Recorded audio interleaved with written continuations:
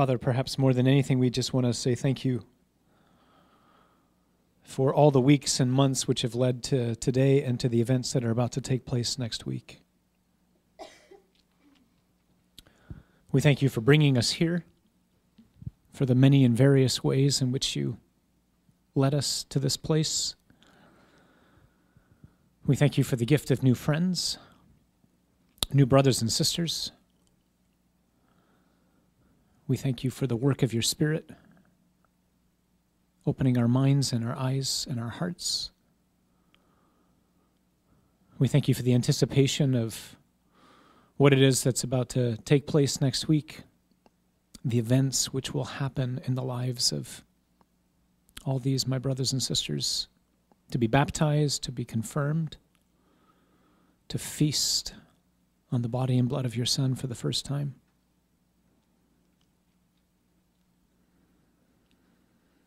Lord, we ask that you would enable us to continually understand a bit more profoundly what it is that Jesus has accomplished for us on the cross. Let this be the greatest week of our lives.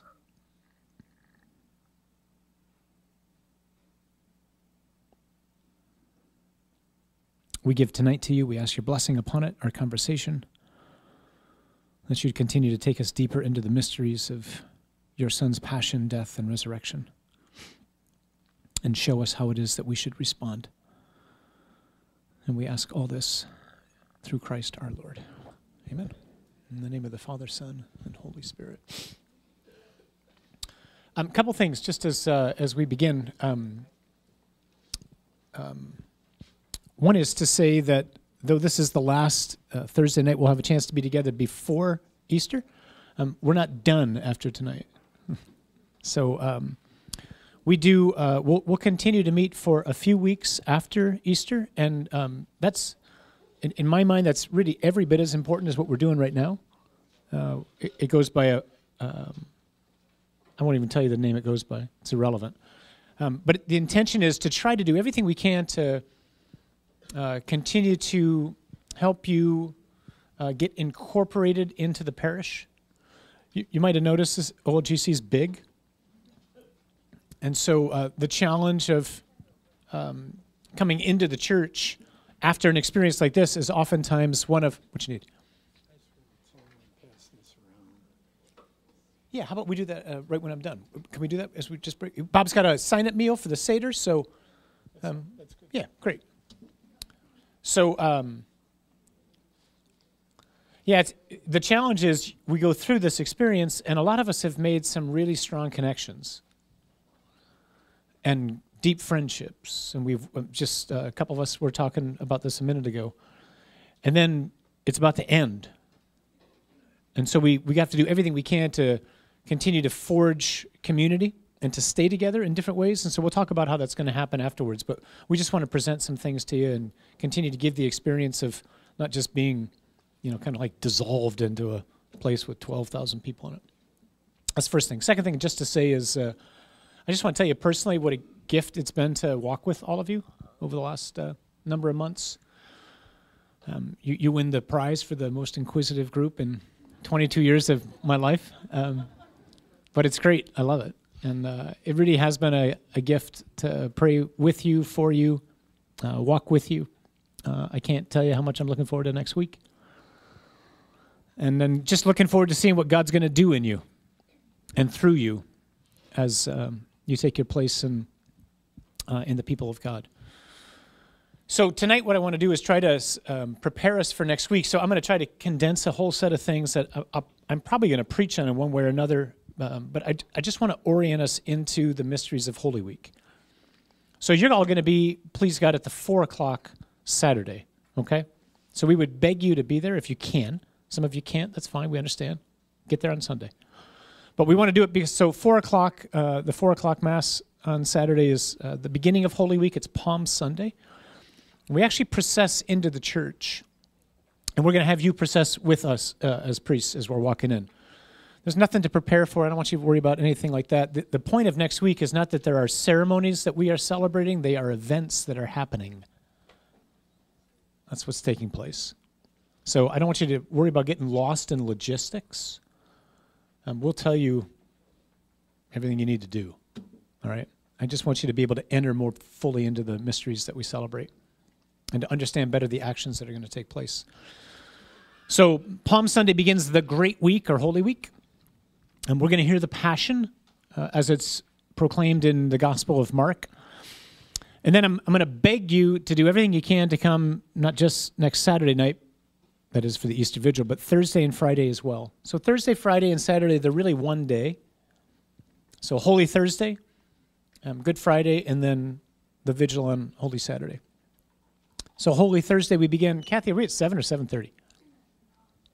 7:30 on Holy Thursday? I'm dead without her. What's my date of birth? 3-digit code on the back. So 7:30 next Thursday night, it's the celebration of the institution of the Eucharist. It begins these 3 remarkable days that we'll celebrate. And then on Friday, we're in the church a lot of the afternoon. A lot of people are working, totally get that. We have 3 natural breaks in the course of the various services that are going on Good Friday. So just take a look at the website and get there for as much as you can, I would beg you. And then Saturday night, there's 52 people coming into the church. There's 14 baptisms. We're going to be here a while. So I'm going to look like a prune.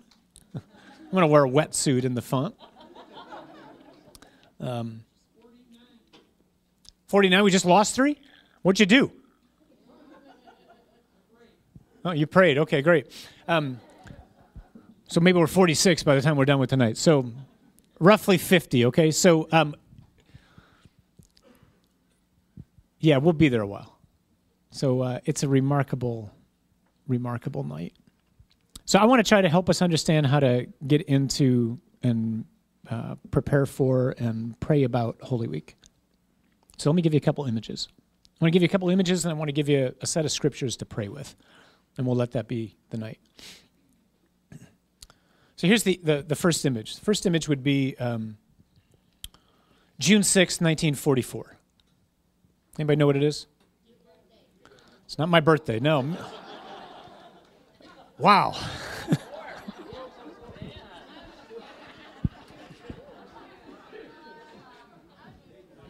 I know I'm getting grayer, but I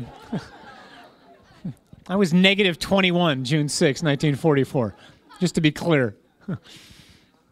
Mom and Dad hadn't even met yet. What's June 6, 1944? Yeah, D-Day, right? So what happens on D-Day?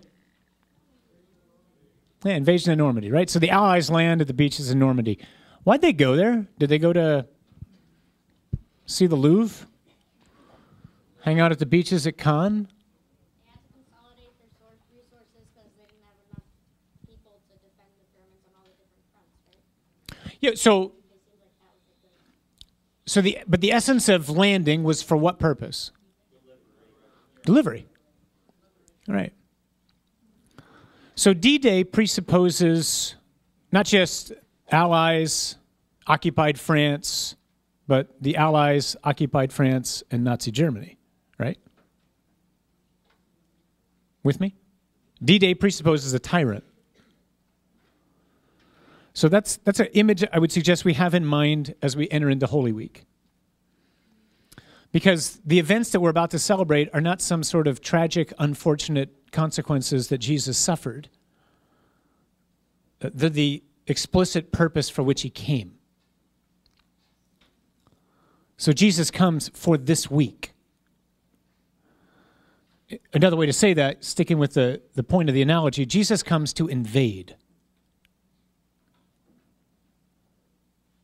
The purpose of the second person of the Trinity becoming flesh is to invade a kingdom.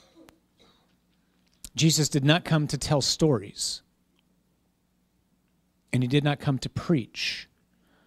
And he did not come to perform miracles, although he did all of those things. Jesus came to liberate and to take back what is rightfully his. We're accustomed to simply hearing the the word as if it's the simple ending of a prayer through Christ our Lord. But to call Jesus Lord is not simply to say a nice conclusion to a prayer. It's to declare a reality. And there are two Lords. They're not of equal power. They're not rivals. One's a creature. One's the creator. And you and I belong to one or the other. Who's getting baptized? Hold them high. So those of you who are going to get baptized, here's how I would encourage you to prepare for next week. Prepare as if you are packing.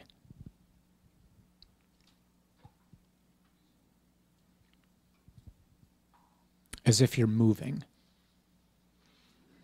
Because you are.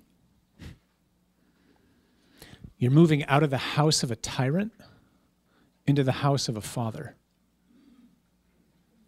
That's the event that's taking place. Those of us who've been baptized, that's the event that took place.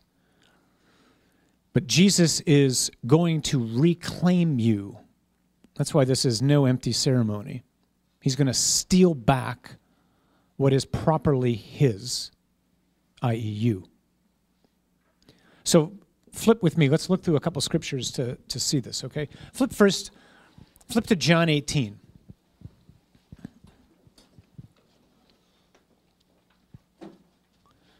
John 18, starting in verse 3.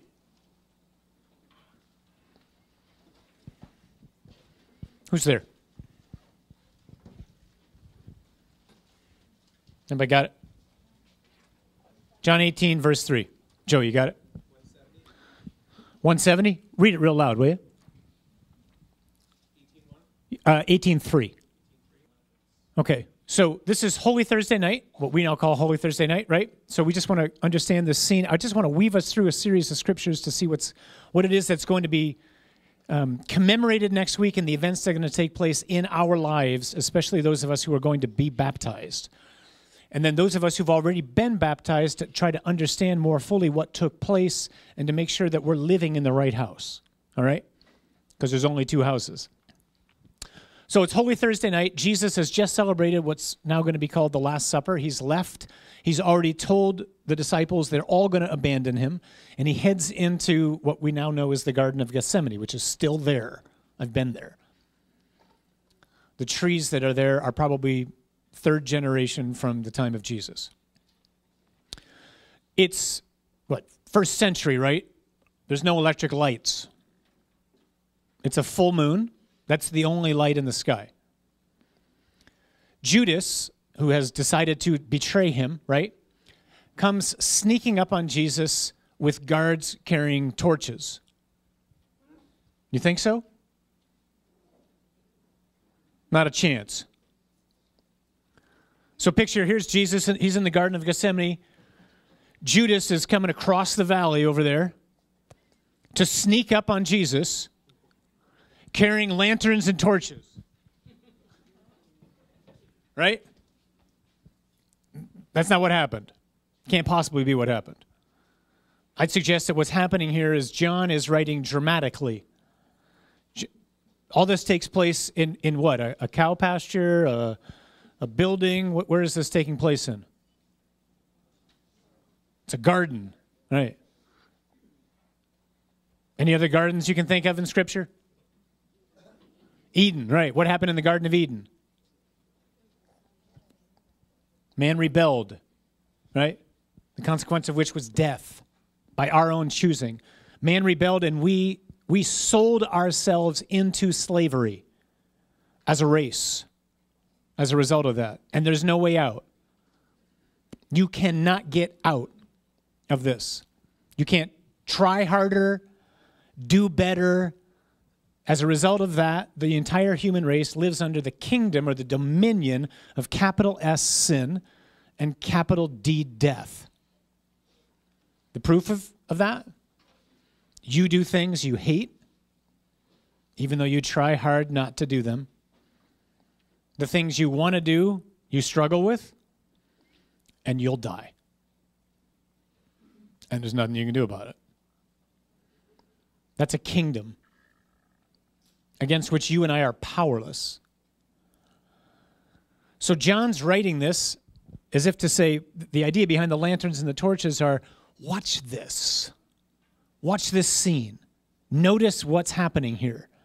Because here is the new Adam, Jesus, again in a garden, who is now being obedient, and the result is going to be life for the entire human race, liberation for the entire human race, the dramatic rescue of what is properly God's. With me so far?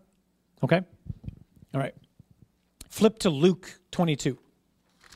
I just want to look real quickly at what's going on in this garden.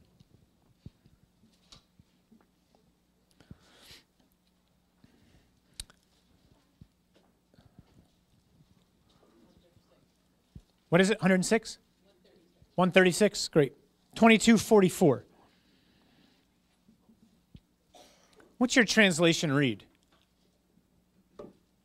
He was in such agony, and he prayed so fervently that his sweat became like drops of blood falling on the ground. He was in such agony. Anybody got a different translation? Anybody? Bueller? Sorry. What translation have you got?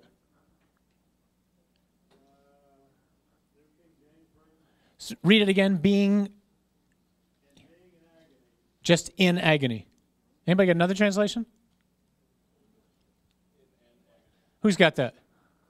Being in an agony. So that's actually what it is. Jesus is not in agony. Jesus is in an agony. That's kind of a weird way of saying it, right? So here, this is going to look, Jesus has been so composed, collected, strong all throughout his life. All of a sudden, here he is, he's sweating blood. And it looks like he's simply cowering in fear. This is not what's happening, people. So the word that's translated here, agon in Greek, is the word that means a place of assembly, which later becomes a place of competition, which later means a stadium. It's related to the word athletos, which is an athlete. This is not a man cowering in fear. This is the greatest athlete of all time engaging in a decisive battle for the fate of the human race. He enters into an arena. Anybody know what LeBron James does before a game? Yeah, he walks out the half court, hands in chalk, right? Chalk goes in. Talcum. What's that supposed to indicate? Yeah, look at me. Bring it. Game on. That's Jesus. One of the things I think the Lord wants to give us is a new set of glasses, lenses, to see what it is that's going on in the passion. This is not a man being hunted. Not at all. This is God in disguise engaging in battle. Flip to 1 John 3.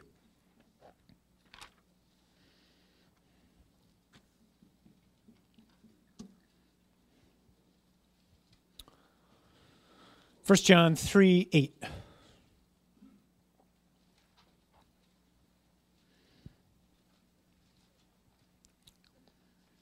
Anybody there? Page? 367. What you got, Kristen? Right. The reason the Son of God came, the reason the Son of God came was to destroy the works of the devil. Flip to Matthew 12.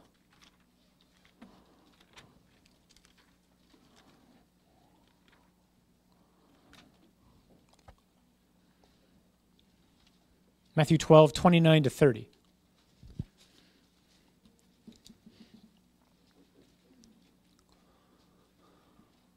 Who's there? 34. Page 34.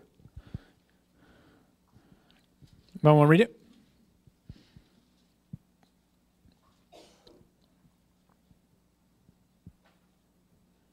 How can one enter a strong man's house and plunder his goods unless he first binds the strong man? Then indeed he may plunder his house. This is Jesus describing what he's come to do, people. Who's the strong man? Yeah, Satan, right? What are the goods that he has secured? Us. Right? Jesus has come to liberate, to rescue, to free, and he's doing it by going to battle. All right? So someone once said, the place of the Christian life is not in a cloister, the place of the Christian life is on a battlefield. This is a war which is taking place in the week that we're about to enter into. Flip to Colossians chapter 1. When you get a page, yell it out.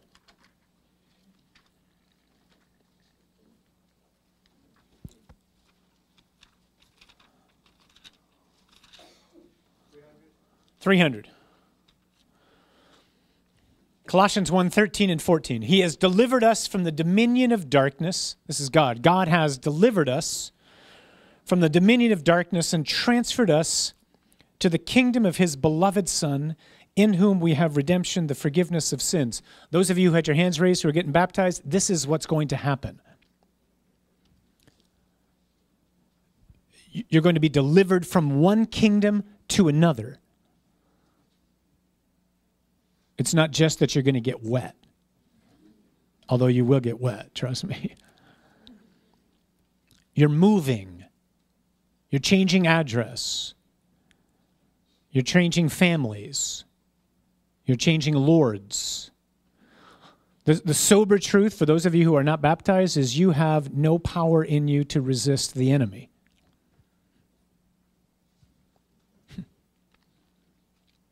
That's the state of the human condition without God.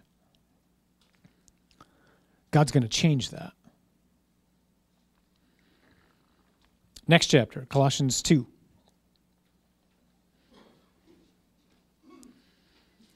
Second half of verse 13.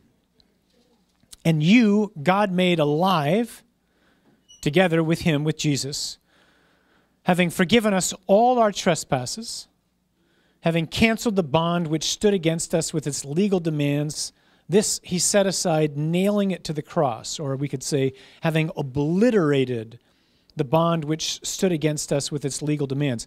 Here's the first thing. Jesus on the cross is doing two things, people. The first thing he's doing is he's absorbing into his flesh your sin and mine. Paul writes in 2 Corinthians 5:17 that God makes Jesus to be sin. We don't even have a clue what that means.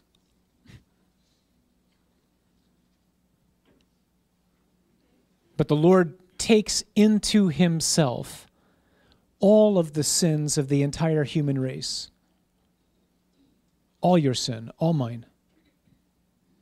It's played out on his body. He doesn't atone for it with a magic wand. He doesn't atone for it by sending an angel to fight. He atones for it by himself being ripped to shreds. As one of the writers in the early church used to say, when we look at the cross and we're perplexed, like, why did God have to endure that? The author would say, that just shows that we do not grasp the enormity of sin. So that's the first thing he's doing. He's taking my place, your place. He's there as a substitute for me. He's making atonement for me. He's making me right with the Father out of his love. Okay? But Paul goes on, he's doing more than that.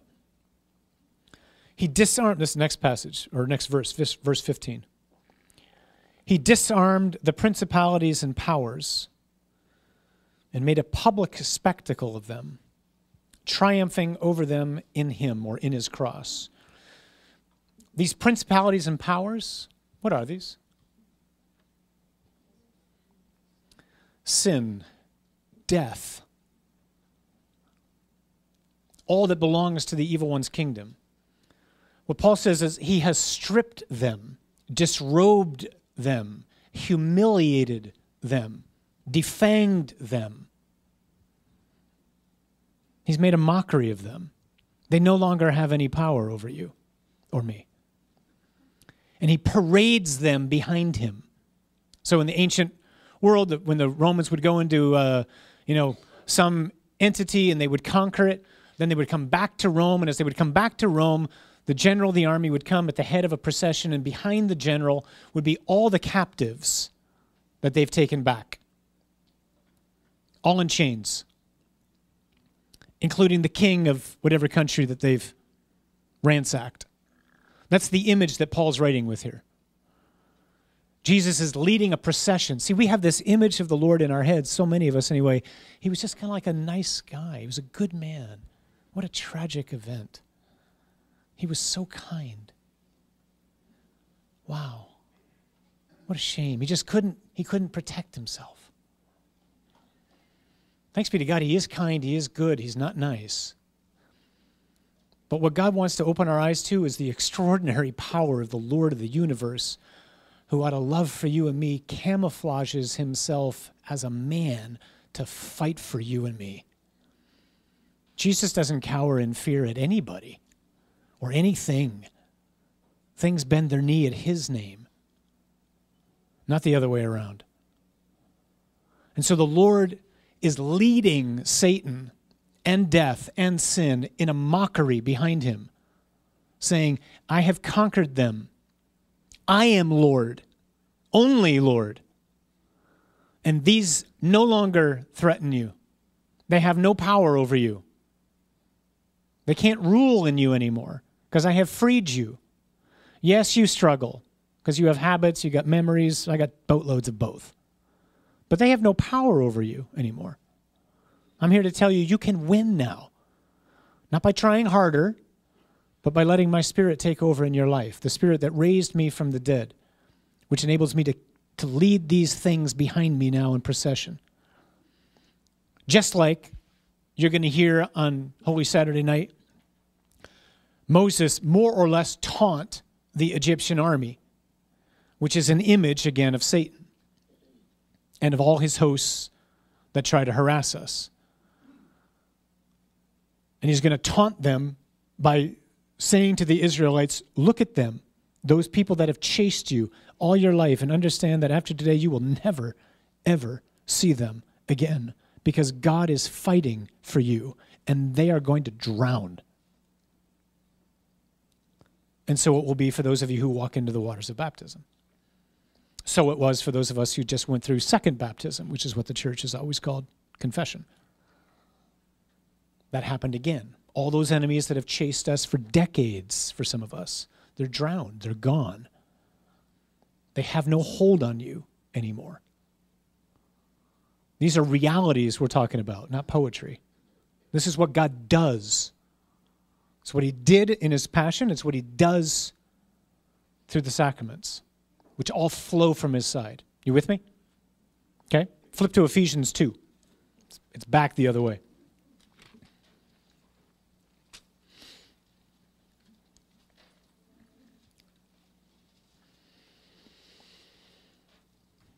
Somebody got a page?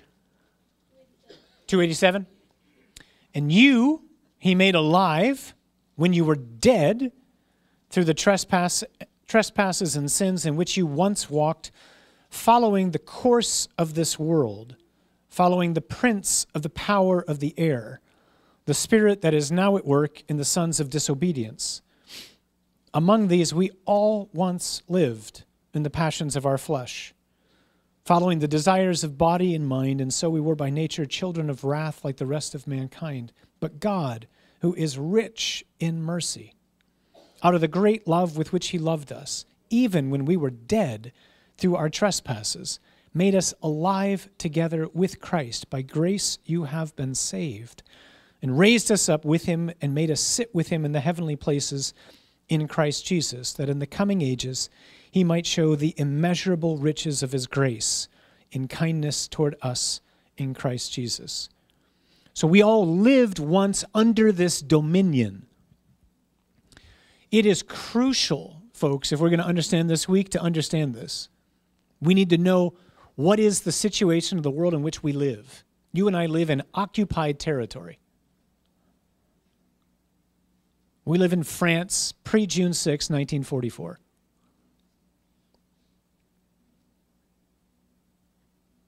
But a liberator has come. He has invaded a kingdom. And he's done it out of love for you and out of love for me to take back what is his. Not his in the sense of some possession.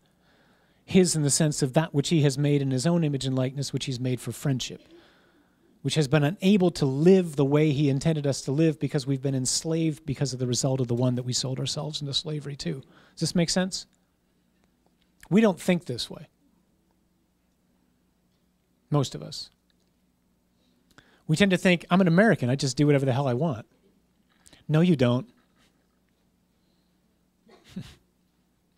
No, you don't. You either are Lord, or you're either, here's the paradox, you're either a slave to Jesus, which is the only way to become free, or you're a slave to the enemy, who has one end, death, your destruction, slavery, misery, anger, bitterness, resentment, lust, mistrust, all those things. You live in one house or the other. Jesus comes to take you from the one house, bind the strong man, bring you into his house, his Father's house, his Father who is rich in mercy and who is oh so loving, and who says, mine. Not like mine, but mine, my daughter, my son, my beloved. Okay? So here's the way the Lord's been trying to talk to me about this. I have no idea how I got here, other than I think the Lord inspired it, because I wouldn't even know where to begin to look for something like this. So I'm praying with this imagery a couple weeks ago. Anybody ever heard of an ambush predator? Anybody? There are creatures who are classified as ambush predators. So they lie deathly still. Some of them are under the water. Some of them are, insects. Some of them are snakes. I mean, there's all sorts of different varieties, right? But that's how they're classified. So they just lie still. They're camouflaged so as to attract their prey. And then as the prey gets close, the ambush predator pounces on the prey and it destroys it, right? It eats it. So Jesus, I said, is not the hunted. Holy Week is not about Jesus being hunted. Holy Week is about Jesus hunting. That's what's happening. He is the ambush predator. How? Because God, so as to rescue his most precious creation, that is to say you and me, the only thing that he's made in his image and likeness, the only one that he's called for friendship in the way that you and I are called to, even after we had sold ourselves into slavery to our archenemy, God, out of love for us, camouflages himself. He takes the form of a slave. He becomes a man. Takes a human nature to himself so as to invade a kingdom. He goes behind enemy lines into occupied country to rescue his people. And on the cross, he allows himself to be pinned so as to capture his prey. See, it looks like he's immobile there, right? But you can't nail God to a cross. Where are you going to get that nail? The only way God can get on a cross is if he wants to be there. He's there because he wants to be there. So Satan's looking at Jesus going, okay, this is a remarkable man. I've never seen a man quite like this. He doesn't sin. He's got some pretty extraordinary power. But the game's up, son. You're about to be mine. Because no one escapes death. And you're dying. And soon you will be mine. That's how it appears. You with me? Does this make sense? See, what he's doing is God is making himself the bait so that death will come to him. He's hunting death, capital D. He's hunting sin, not our personal sins. He's making atonement for our sins, yes, but he's hunting the kingdom and the dominion of sin so that it will come to him, thinking that it will claim him. It can't claim him. He's Lord. He's hunting Satan, who at the very moment when he thinks he's won, so pictures one thing eating another, right? This is an image, but it's helpful for me. So picture death or hell or Satan as a personification that can eat the Lord, all right? And so they swallow him, and it looks like he's been consumed. No, in fact, what he's trying to do is to get inside so that he can explode from within, so that he can destroy what thought it was, in fact, the predator, but is not. It's just the prey. That's what Jesus is doing. Does this make sense? This is an extraordinary image, people. Jesus is going after our enemy. It's not his enemy. He's got no enemies. He's not afraid of anything. He's doing this all out of love for you and me. A people who are powerless against the enemies of sin and of death and of hell and of Satan. And so out of his love, out of his kindness, out of his compassion, so that what is his, which has been in bondage, can be made free, he takes the camouflaged form of a pinned man. He's a real man. But he's God, hidden under the appearance of man, or in human flesh. And at the very moment when death thinks it's going to win, death loses. And this is what it is that's going to become revealed as we celebrate the Easter Vigil. And this is what it is that he's going to do in your lives who are going to get baptized. He's going to grab you. He's going to free you from sin. That's what water does. It's a special kind of sign. It makes happen what it signifies. It's going to wash all the sins away. But the other thing it's going to do is it's going to give you access to power now to resist the enemy. It's not a declaration that the war is over for you. I wish it was. Rather, it's the promise that you actually have a chance to win now. Because he'll be in you. The one who has no rival, the one who has led sin and death and hell and Satan in procession, humiliated, stripped, disrobed, and shamed behind him, who is the Lord. And then those of us who are going to be confirmed, or those of you to be baptized and confirmed, the whole point, right? So confirmation, the sign of confirmation, the oil is going to go on your forehead. So oil, those of you who are on retreat, remember what the oil is a symbol of? Or not so much a symbol of.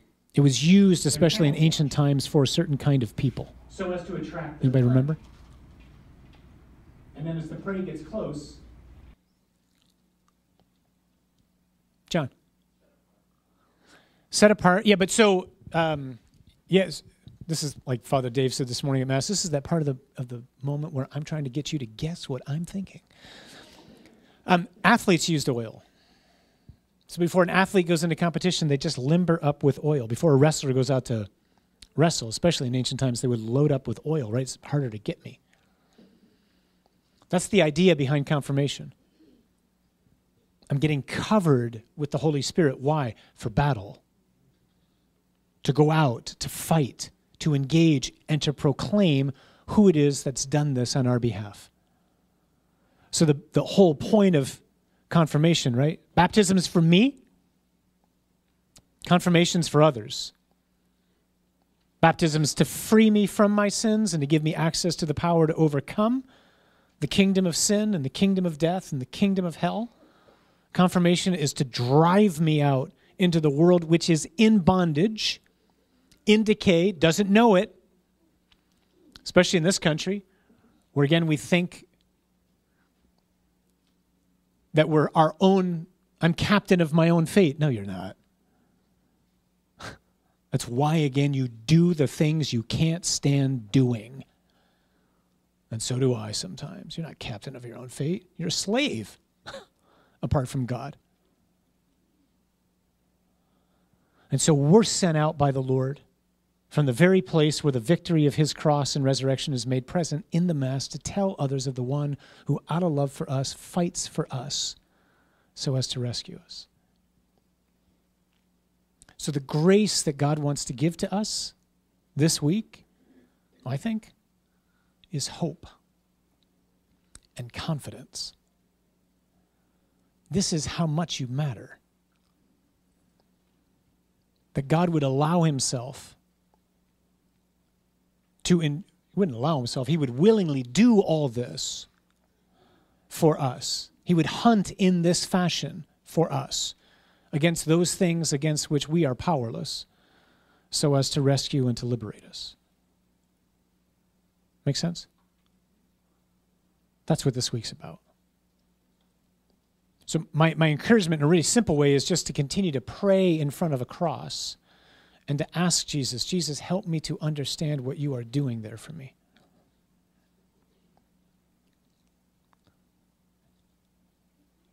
And those of you who are about to be baptized, it's helpful to pray as if your hands are chained in front of you.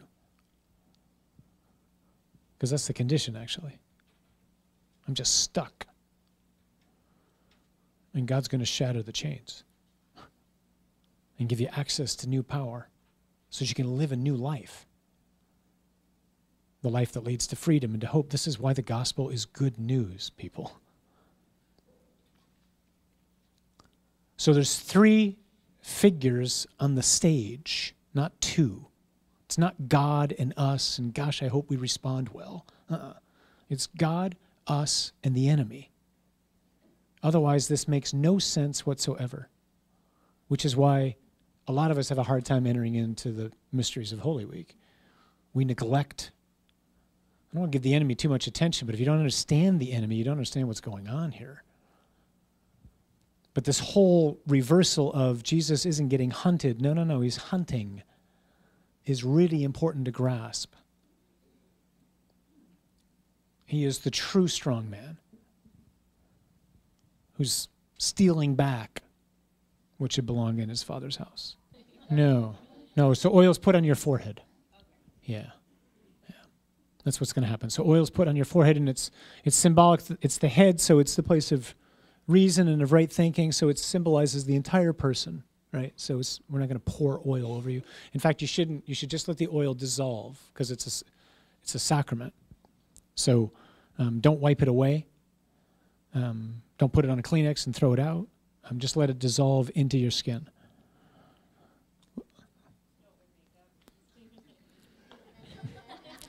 Guys, don't wear any makeup on Holy Saturday, okay?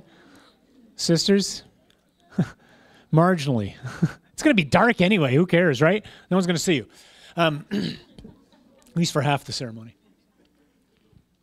Then you take pictures afterwards. Yeah, but we'll Photoshop them, don't worry. Do people grasp the concept? Yeah? I never thought of it that way ever.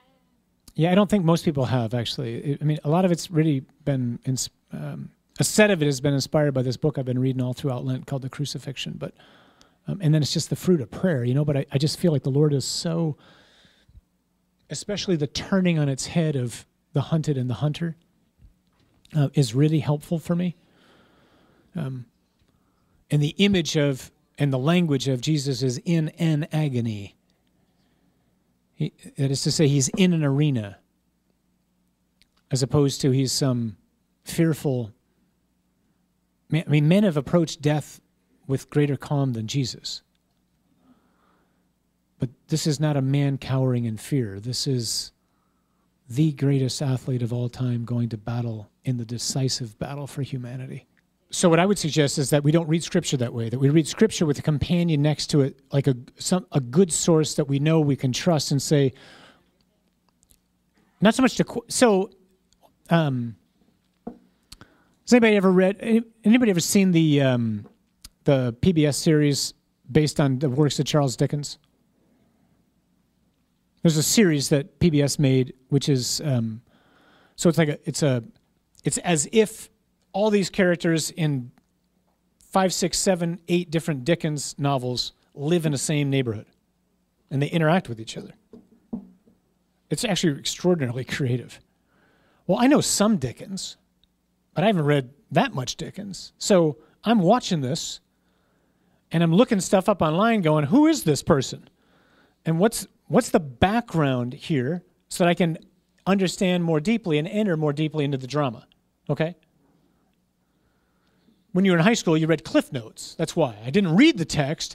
I want to read the Cliff Notes that tells me what I would have learned, maybe, if I read the text, right? Remember those? So with Scripture, we want to not only have the Bible, but we want to go, I need to find a companion next to me. Might be, a few weeks ago, I think I mentioned Mary Healy's commentary on the Gospel of Mark, for example. So it's upstairs in our library. You can take a look at it. It's about that thick. There's a series called The Catholic Commentary on Sacred Scripture, edited by a woman named Mary Healy and a man named Peter Williamson. It's the greatest companion to reading Scripture that I know of. Her volume on the Gospel of Mark is one of the greatest commentaries on Scripture I've ever seen. It'd be where I would start. And so I just maybe set a goal for yourself. I'm just going to read the Gospel of Mark over the summer, but I'm going to read it with her commentary. Healy, Healy. And then as I read it and I see all these things that she's pulling out, I'm going to go, wow, what else don't I know? And then anybody who loves, you always want to know more. So the people who don't care about, I really don't want to know about you. But people we love, like, I want to know everything. Like, what's your favorite color? Right? You like ice cream? So when we love, we want to know more. And so this whole experience that we've been going through all these months has been trying to understand more profoundly the love that God has for you, so as to what? So as to arouse our love for Him. So if I love Him, I want to know everything I can. So this is the letter He wrote to me. I want to know everything about this letter. I want to mine it for all I can, and I want to go back to it over and over and over again. Just like you would read, like I pull out letters from my dad that he wrote me when he was alive. He hasn't written me since he died. Just make that clear. But I pull them out. I just read them again and again and again. Why? They're from my dad. They mean everything to me. And so I can see his handwriting and I can hear his sentiments. That's what Scripture is. This is a letter from my father. So I want to linger over it. I want to learn to linger over it. This isn't a rule book. This is a love letter filled with all sorts of stories about my family and yours. And I want to know everything about my family. And so you find those other friends who can walk alongside us to help us understand more deeply what's in here. Okay? Don't be frustrated by that. Actually be encouraged by that. So a friend of mine's he just passed away a few months ago, but he was a philosophy professor at university. And when he was a young professor, he walked into a library and there was all these books, and he looks at all these books in the library, and he just felt like, not so much a failure, he felt frustrated, like, oh, I haven't read any of these. Like, I thought I was a pretty educated man. I haven't read any of these. And then he walked in another day and he says, he felt like the Lord gave him this image that the library was like a garden. It was full of all these flowers. And rather than be frustrated, it was like the Lord just said, why don't you just enjoy that flower today? And look at it and smell it. And the next day, come back for another one. And another one. And another one. So don't be frustrated by it. See it instead as a place that you can just keep returning to feast on beauty and on goodness and on love and on truth. In general, there are two senses of Scripture. There's the literal sense and the spiritual sense, which then is further subdivided. The literal sense is, what is the author actually saying? That's the first thing you have to tackle. If you don't get that right, you get everything wrong. But what is he actually saying? And there's lots of ways to study that, just like you would study the works of Bronte. Like, I don't know anything about that time period, so I need some help. Okay, great. And then, with Scripture, what's the spiritual sense? Like, what's it saying to me now? How does this apply to me now? But I first need to understand what's being said, and then you just... Again, we said this on retreat for those of you who are there, but a lot of us, especially some of us who come out of certain Christian traditions, we're kind of pre-programmed to mistrust our imagination. God gave you an imagination. Use it. So you're not supposed to see black. Let your imagination go. Goodness knows we've used our imagination for evil in our lives, right? I mean, I have. So the solution isn't to not use it. The solution is to use it for what it's used for. God gave me that for a whole host of reasons. One of them is to read Scripture and to dive into the scene. And as you dive into the scene, so you read the agony again and you say, okay, Lord Father showed some things that I've never seen before. I'm asking you to show me something new. So I want to read this, and Holy Spirit, I'm just asking you to give me insights. Help me to know what I'm reading. Help me to get it. Help me to get something new here. Help me to know what this has to do with me, what you're saying to me. Because it was written for you. And your spirit will respond. Well, his Spirit will respond within me, right? Yeah. Exactly. Yeah. Like God's dying to do this, literally, right? He wants you to know him. That's why he came. So, all right. We got lots to look forward to. Remember, what's about to happen, these are not ceremonies. These are events. For those of you who, if you haven't listened to, how many people here still have not heard Abbot Jeremy's talks when he was here? I'm not going to yell at you. Just raise your hands high. Okay, so if you haven't, so Abbot Jeremy was here, did our mission a few weeks back.